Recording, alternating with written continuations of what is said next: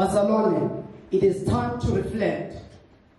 What sin are you refusing to let go of, even though Nkulunkulu has set you free? The Bible says in Hebrews chapter 10, verse 26 to 27, for if we sin willfully after we have received the knowledge of the truth, there no longer remains a sacrifice for sin, but a certain fearful expectation of judgment and God's anger, which will devour the adversary. I'm speaking to my brothers and sisters who call themselves righteous but continue to lie. You say you're yeah. Oh, girl, what church is that ends after 2 seconds? I literally want to go. 2 seconds? Not even. This thing has been going on. I just had to switch it off. Oh, why? This pastor, he's all about sin this and sin that. This is wrong. I don't like his tone. Also, Jesus washed away all our sins. Oh, what does that mean again? Tina Bagiz. It means we have grace. Grace is God's mercy. So basically, there's no more sin. And even if we do sin, grace covers us. Okay, wait, so you're telling me that I'm going to struggle with my feelings for Christ until I die? Child, not even Jesus can help you with that, okay? No one can help you with that. But honestly, friend, I'm tired of feeling bad about something that the Bible clearly says. It says Jesus died for my sins and I have been set free. Sin is dead. I'm alive. It's so simple. Interesting. But I feel like I'm not one to say anything. But the inner PK in me feels like you keep making up excuses to keep gossiping about your boss. Look at you, Pastor Tina. Are you judging me? No, I'm not judging you. But I can clearly remember that there's a verse in the Bible that says that people who lie are children of the devil or something. Wow. Well, the Bible says a lot of things, okay? Including the fact that I cannot be condemned because Jesus Christ is in me. So even though I add my spices and my sauce to my very interesting stories, by the way, it's fine because grace covers me. Well then, I hope grace covers this hangover then. Good night, girl. Good night. Girl, it's 10 a.m. Fix your life.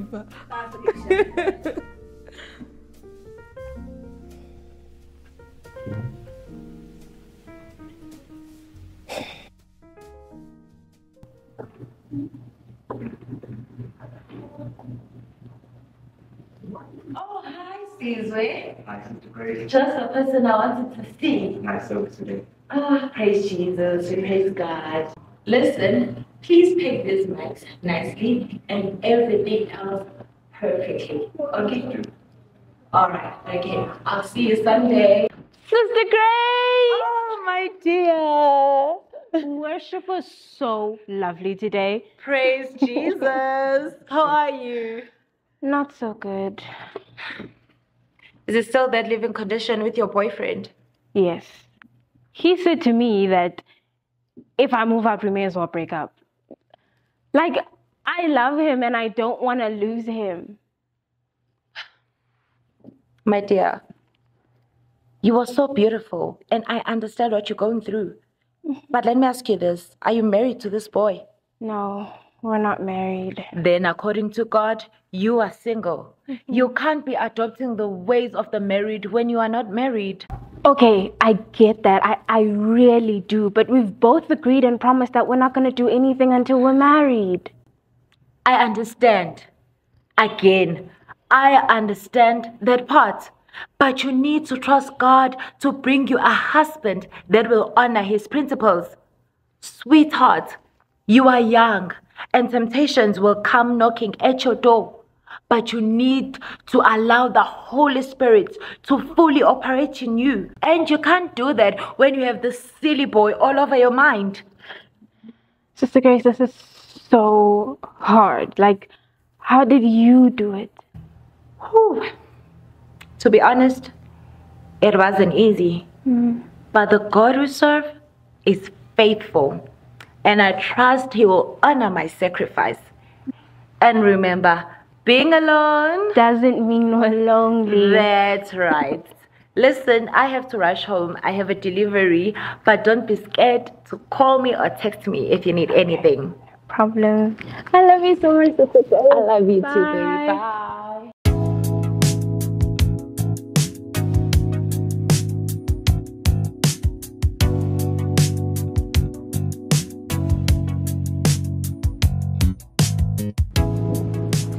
He that from the eye shall you not see?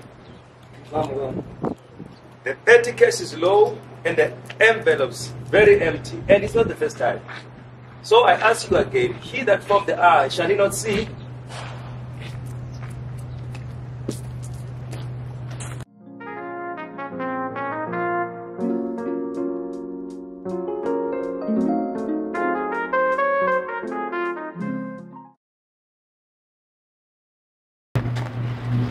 Hey, Baba, are you sure you didn't lock Jesus inside there?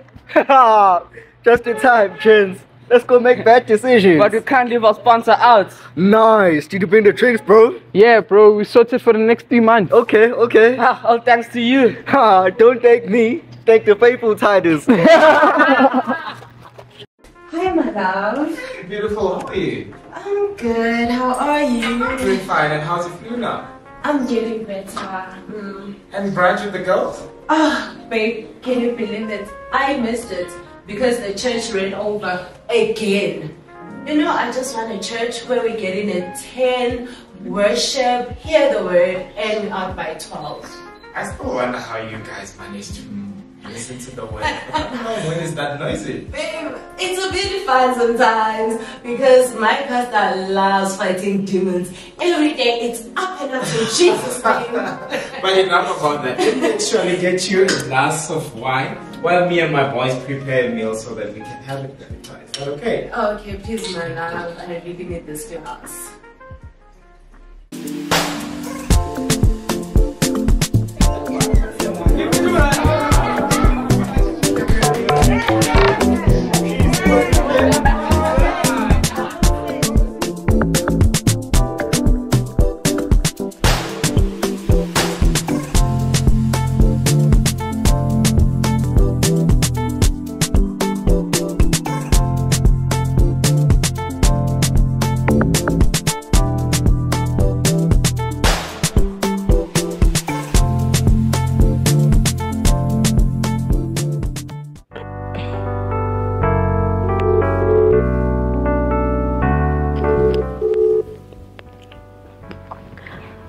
Friend. Hi, friend. Dunjan. How are you? I'm good. But friend, listen. So I need to tell you this. So right now I'm at Woolies, right? And I kid you not, I'm staring at Jane the Saint. And guess what? What? She is walking with another man. No way. Friend, it's not her husband. It's some hunk. Literally. Are you sure? Friend, it's Jane. I'm making a noise even now, like it's Jane the Saint. Oh my goodness. You know what? Actually, I'm so glad you called. I really need that gas. So if you can bring it over to me, we can like talk about this whole thing right now. Friend, it's leaking. I told you, what's in king. Yo, but I've got load shedding right now. I can't bear with this load shedding. Like, I really need the gas right now. But like, also, if I like share so that it doesn't leak. Okay, it's fine. I'll bring it for you, friend. I'll just make sure it's fine. Thank you. Okay, cool. I'll see you now. Okay. You're gonna have to tell me about this. I will tell you the whole thing. Jane the Saint? The Jane the Saint? Right now, I need to get out of here. Okay, friend, I'll see you now.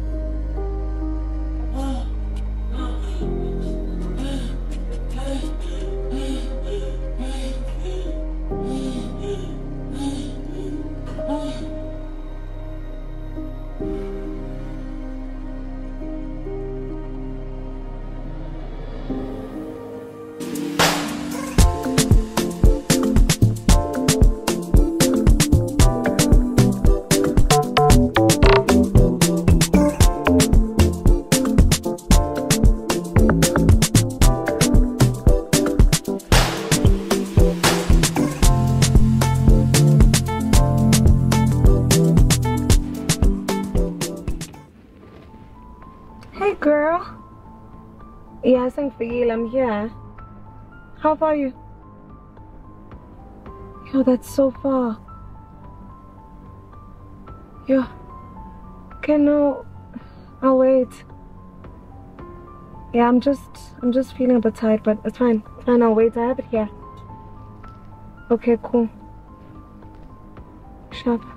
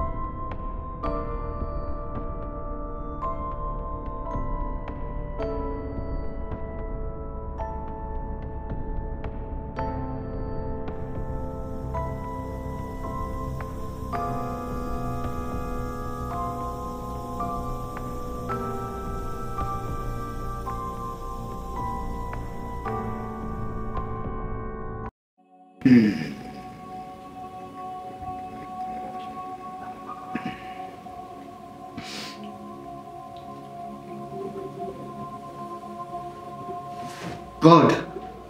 No, almost. I'm an angel of the Lord.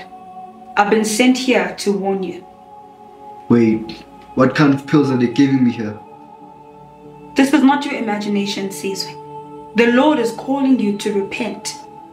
1 Corinthians chapter 6 verse 9 to 10 makes it very clear that thieves will not inherit the kingdom of God. You serve in the house of the Lord, yet you steal from the very God that you serve. Your church attendance is no different to your tavern attendance. God will not be mocked, Zazi. Revelations 3 verse 16 says that if you are neither hot nor cold, He will vomit you out. Is that what you want?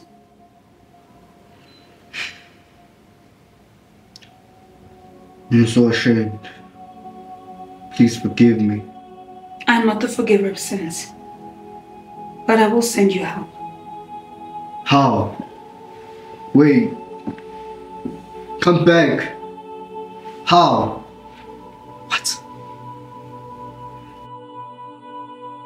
Son, how are you? I'm not good. I think I was visited by an angel. They said that God can't be mocked. I'm going to hell. I can't live like this anymore. I need to repent. Calm down. There's still hope. Jesus is still the Savior, and He will set you free. The Bible says if we confess our sins, He's faithful to forgive us. That's exactly what you need to do. You will get through it. It will pass. This too shall pass. I think we have to see the pastor about this.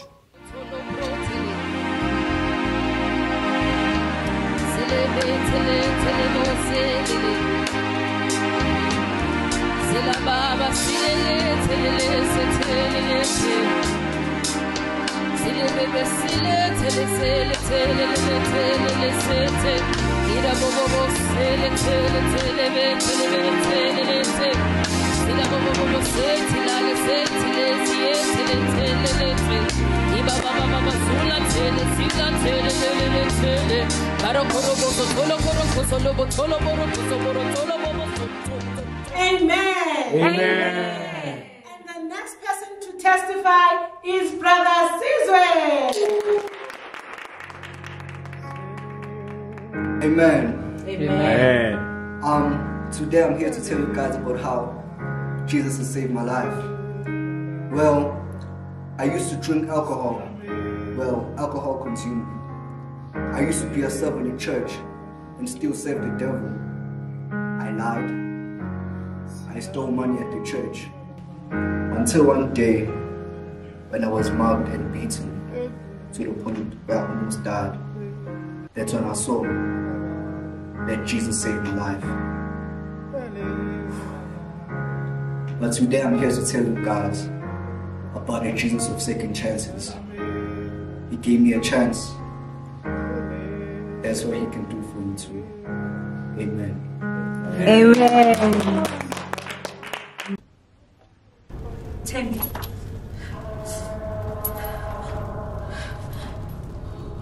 Where am I?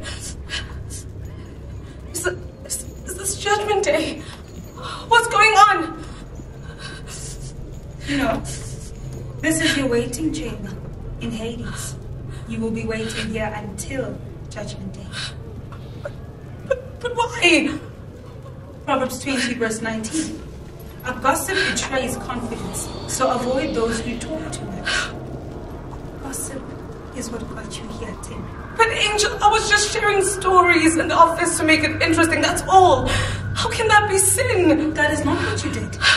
You lied, you gossiped, you manipulated, even to the point of destroying people's lives. Proverbs 19 verse 9 says a false witness will not go unpunished, and he who speaks lies will perish. Okay, I hear you. I see, Angel, I see. I'm sorry. I didn't think it would cause any harm, Angel. Please, just give me another chance. Hebrews 9:27. For a man is appointed to die once, and after this, the judgment. No, Angel, please, no.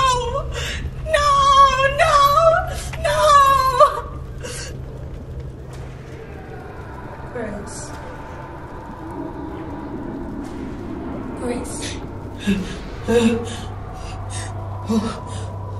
Where am I?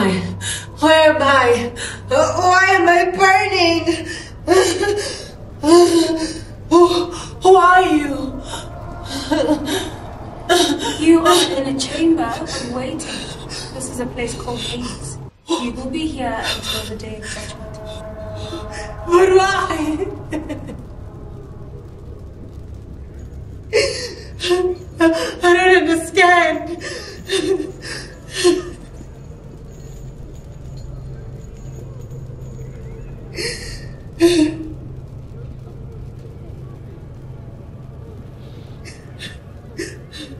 Wait, but I loved God. I lived for God. What am I doing here? I want to go home. Well, according to Revelations 21 verse 8, the home of the sexually immoral is the lake of fire. Okay, I get it. I lived as a fornicator, but I led young women into the right path. If they go to heaven, it's because of me. Shouldn't it count for something? Yes, it counts for everything. For them. Huh? For it is written that each man will account himself to God. Grace, if you had truly repented, if you had turned your heart to know God, there would be an opportunity for redemption. But now 1 Corinthians chapter 6 verse 9 to 10 makes it very clear that fornicators will not inherit the kingdom of God. No, angel of God, please, I am begging you, let me go back on earth and relive. Please, I'll do right, I promise. Please, I'm burning. Hebrews 9:27. For it is appointed for man to die once, and after this, the judgment. No. I will take you to your place. No!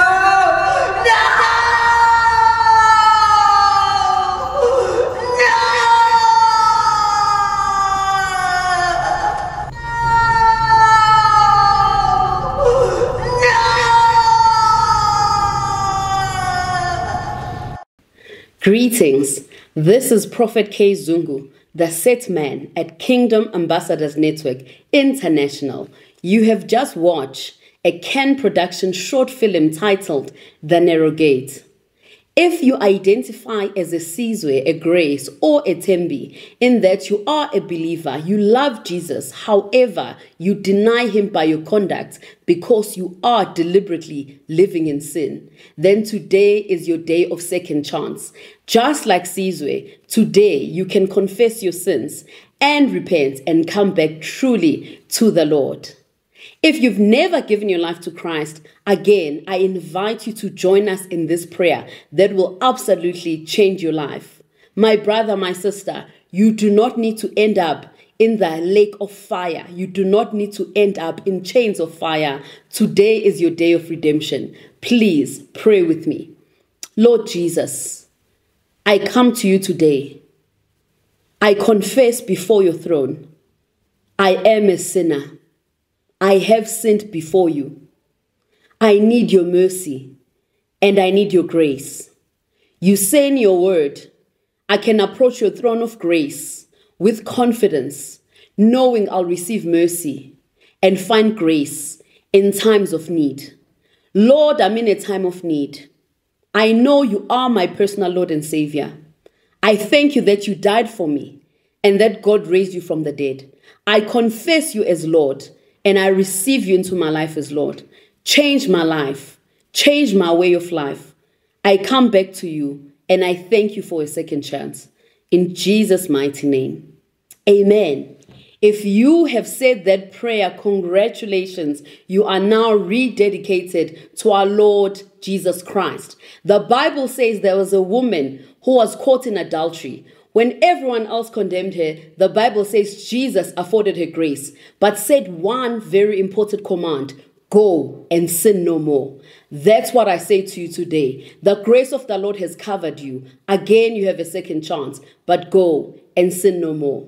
If you would like prayers, personal prayers, or a counseling session one-on-one with myself, please click the link on the description box below. If you'd like to visit us, we are at the Kingdom Embassy, corner 11th Road, 3rd Avenue, Q, Johannesburg. Again, our address will be on the screen shortly. Thank you so much. Cannot wait to meet you in person. Amen.